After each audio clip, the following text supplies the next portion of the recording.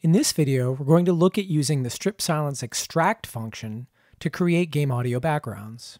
Here I've got a pretty basic session. You can see that I have an ocean background clip on a track. Let's take a quick listen.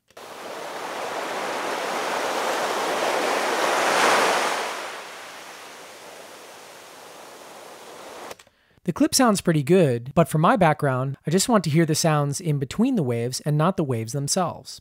This is easy to accomplish using the strip silence extract command. The first thing I'll do is bring up the strip silence window.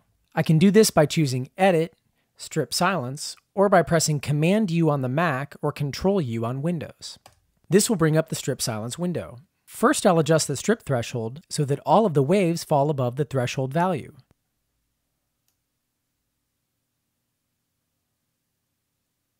Once I'm happy with that setting, I can use the clip start and end pad settings to fine-tune the selection.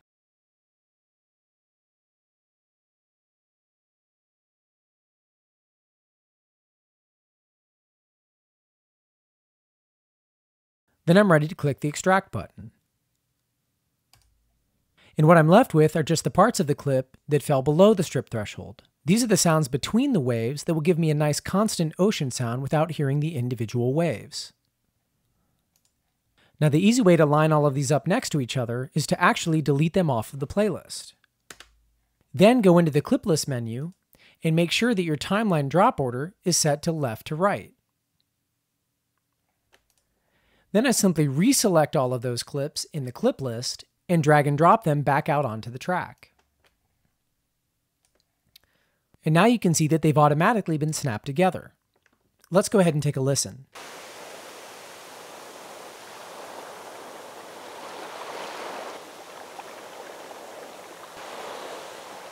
The next thing we'll want to do is add some crossfades. So I'll go ahead and bring up the Batch Fades dialog, which I can get to by selecting Edit, Fades, Create, or by pressing Command F on the Mac or Control F on Windows. As I mentioned in the backgrounds video, you'll want to make sure that your link setting is set to equal power, and we'll choose a nice long crossfade value like 500 milliseconds. And then I'll go ahead and click OK. Let's go ahead and zoom in to take a closer look at the results.